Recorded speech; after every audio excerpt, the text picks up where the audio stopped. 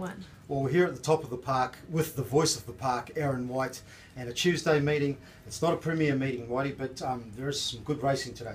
Oh, there certainly is, Dwayne. We've just had the first on the program there. A lovely Jeff Darby drive gets the win with McRoyal.